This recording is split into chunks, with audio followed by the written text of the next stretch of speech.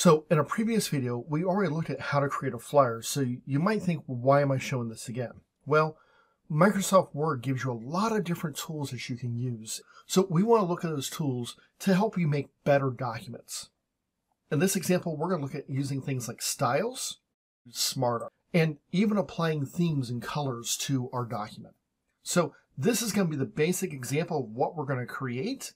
And now let's go ahead and show you how we're actually going to build this. So I'm going to create a new document, and this time I'm going to use Control-N to create a brand new blank document. And I'm going to first type in my header, getting a job. Now, this is really small, so once again, I'm going to come down here and come up to about 100% to make it a little bit easier for me to see. And now I can see getting a job, but this does not have the same pop that my previous example did. So I'm going to come and choose my styles. Now I find that on my home tab, and I choose my styles section. I'm going to pick title. Much bigger, helps it stand out. It's still not where we want it to be just yet, but that's okay. We're going to get there in just a minute. Going to come down to a new line. Now, in my example I showed you, I had some buttons with some arrows kind of pointing to it, kind of showing a nice progression. So let's take a look at how we're going to add that. Well, anytime I want to add something, Insert's a great place to start. So I'm going to come over here to my Insert tab, and I'm going to choose Smart Art. Now, when I choose Smart Art, there's a lot of different types of graphics I can pick. And I like to think about them based upon what I'm seeing. So I can choose, for example, like a list, and I have different ways of displaying my list. I have things like a cycle, and it shows me how things move around from one place to the next, often coming back to either where it originated from. You can see I have hierarchies and relationships and other things. The one I want to pick, though, is going to be in my process. My process is going to show me a path. Do step 1, step 2, step 3. And I'm going to pick my third one down on my far left-hand side. It says continuous block process. I can see it there, okay?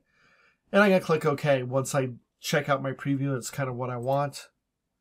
And you'll see it shows a block of text, text, and text. So how do I fix this? Well, I'm going to come over here first to my little arrow on my far left-hand side. And when I click on it, notice I now have a place to type in my text. So my first thing I'm going to do is type in attend workshop. Create resume. Now if I hit a tab, notice it's going to indent it for me. Okay, so I don't want that.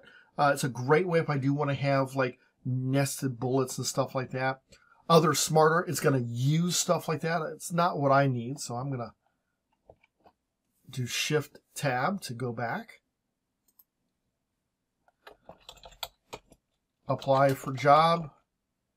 And then if I need to add a fourth box, all I have to do is hit the Enter key, and notice it creates a new box for me. Get hired.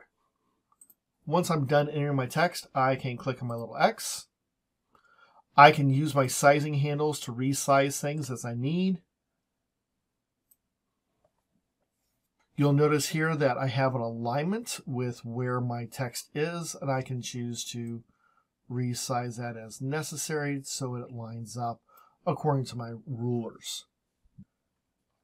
Now it's done, I'm going to go to a new line, and I need to put in some text. Now luckily I've got some text from before. I'm just going to copy this and paste it in. And I'm feeling pretty good about this. It's not perfect, and we're going to have to make some changes, but I've got a good start as to what I need to do. All right, so let's see what I can do to kind of really make this pop, though, how I can really be effective.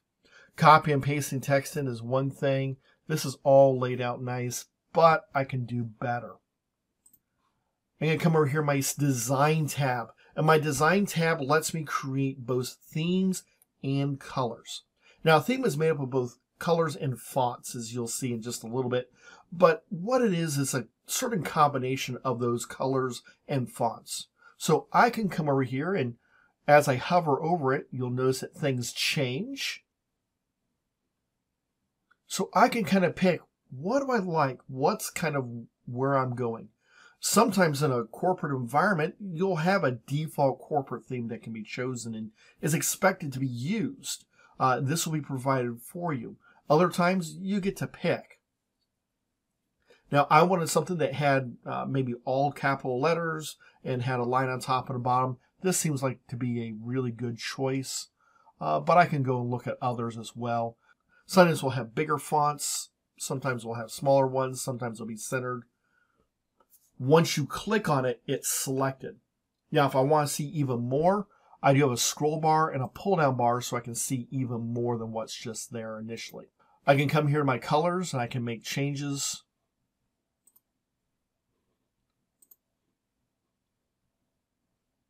Based upon what interests me.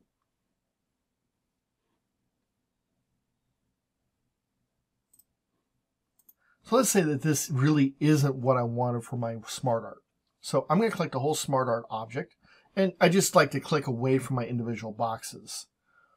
And I'm going to come up here to my smart art tools, and I have two. I have design and I have format. And under design, I have my layouts, and I can pick different layouts if I want. And I can kind of just click on those and see what they look like, or I can click on a little drop down and I can see all of my process ones. So depending upon what I'm looking for, maybe I find that this is better for me, or maybe something that's full size. I'm going to pick something that has the little arrows in between. And that takes up a little bit less room, so I'm going to come in here and resize it. Notice it doesn't change the size of my boxes, just the extra space. And that's going to make it so I can fit on one page. I can also come over here and choose my Smart Art styles. So you'll notice as I hover over these, I get slightly different styles. I can create 3D effects, and I can make things look like buttons or have shadows. Once again, a little bit goes a long way with something like this. Now, I can even get really creative, and they have some three-dimensional ones, but sometimes, remember, these aren't going to print out real well, or they kind of distract from what's going on. So even though I have a lot of three-dimensional ones and some really fancy ones, I may not want to pick them. All right, so I'm just going to pick something that's relatively simple. It has a nice little pop. It sticks out, but it's not going to be too distracting. My text, I notice I have some blank space at the bottom. So I'm going to select my text, and I just select my text by putting my mouse cursor up at the top of my text and holding the shift key to select down. When I changed the style, it changed the overall font size. I went from 11 to a 10.5. So I'm just going to come here to my little pop-up menu and right-click and choose, let's do 12. That should be big enough.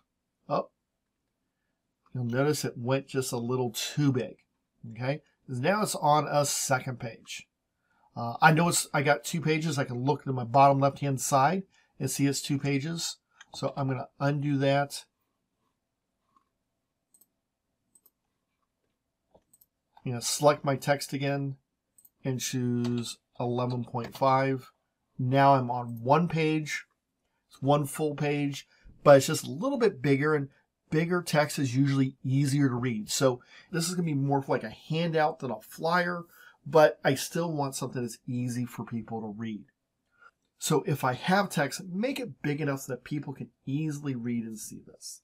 And this is a good example of how I can do this process. If I want to look at the whole thing, I can come right here to my View tab, zoom, click on one page, and when I see the whole page, I can make a decision on if this is where I'm going to stay or if I need to make a couple more changes to it. Once you're done, save this document.